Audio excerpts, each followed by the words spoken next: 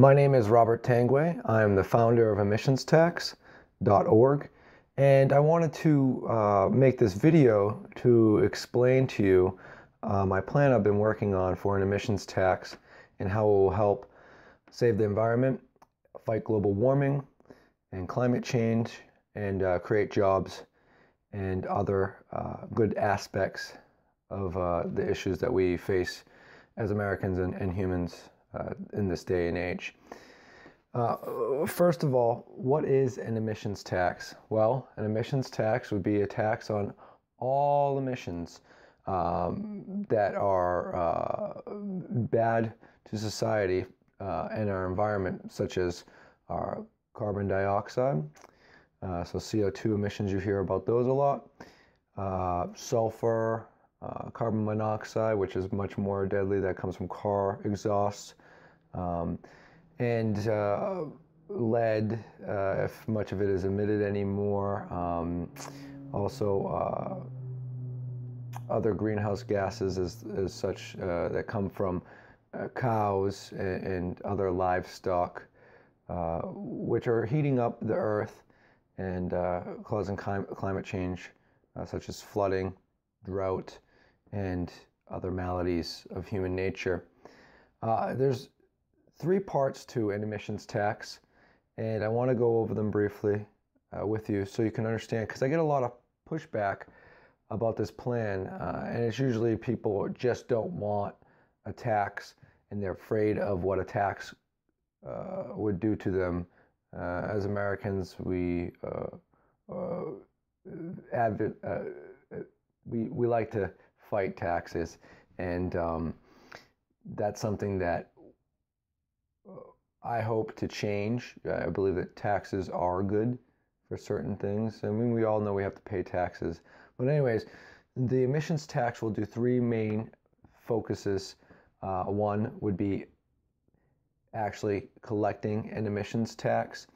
And in order for us to collect an emissions tax, first we would need to know what are the emissions that we want to tax, such as carbon dioxide, monoxide, sulfur, and other greenhouse gases.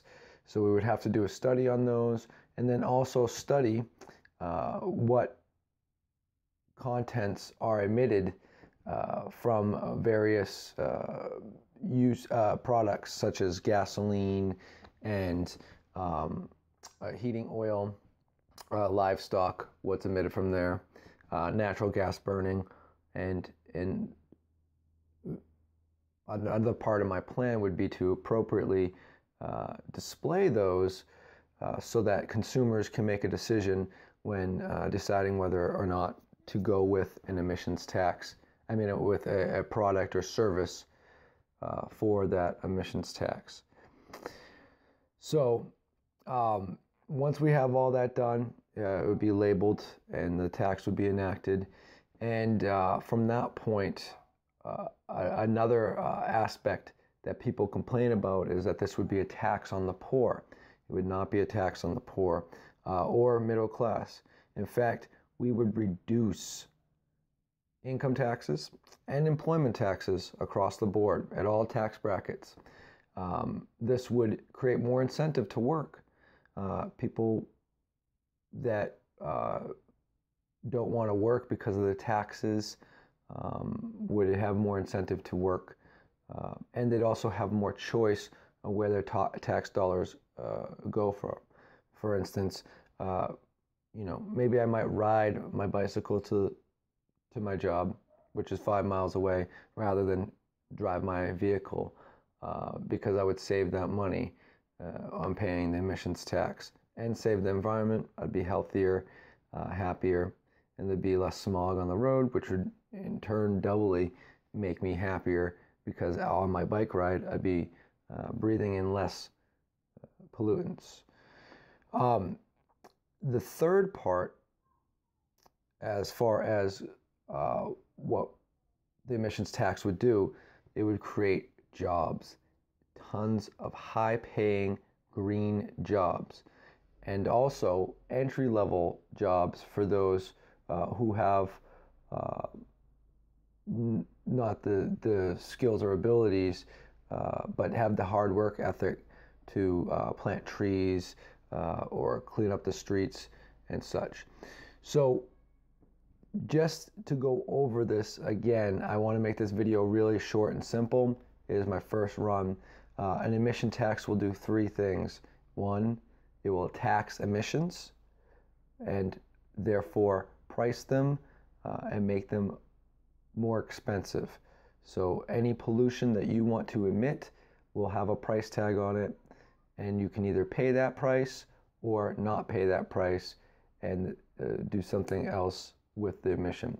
The second part would be to reduce income taxes and employment taxes to create more jobs and also give the consumers and businesses incentive to not pollute and to research and find other processes or functions in their life, in their business, to reduce emissions and help the environment.